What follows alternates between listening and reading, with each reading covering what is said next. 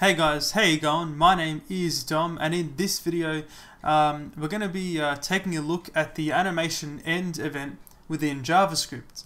So as the name implies, this event is going to fire off when a CSS animation has finished or completed.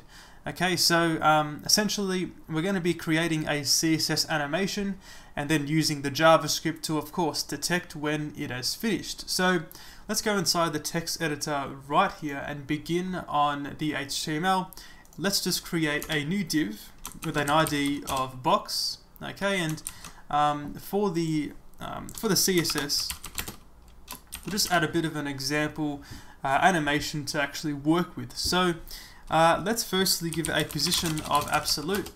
Let's give it a top of 150px, a left of 40px, and a width of 75.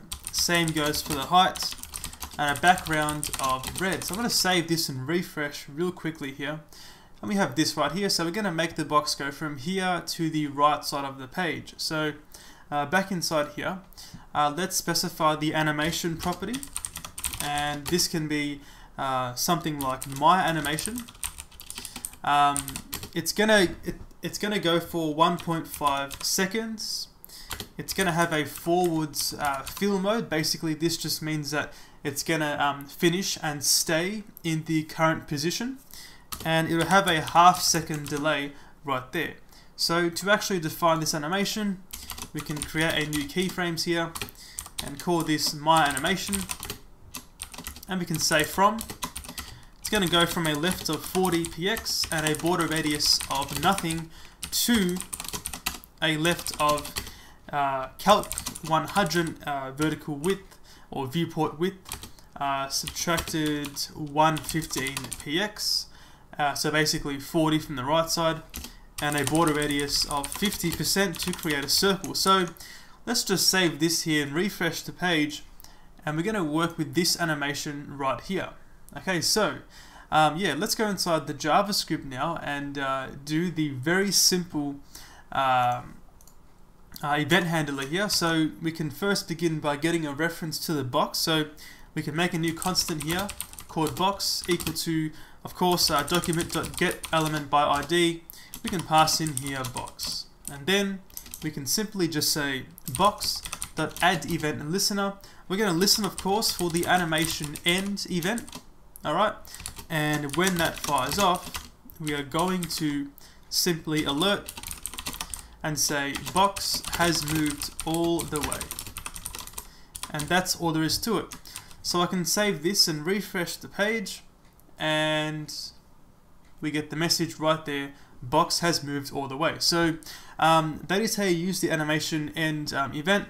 Obviously here, the main benefit of this is you're able to execute more JavaScript once the animation has been completed. So this really helps when you're designing user interfaces or even possibly creating JavaScript games. And one more benefit is that you define the length of the animation in the CSS. You can make this 5 seconds and the JavaScript doesn't need to change. So of course I'm going to save this and refresh, and of course it's still going to work. So, you know, previously, before we had CSS3 animations and the animation end event, I believe we used to, you know, have to type in like 5,000 seconds or 5,000 milliseconds, for example, to create this sort of thing. Now it's all done in the CSS.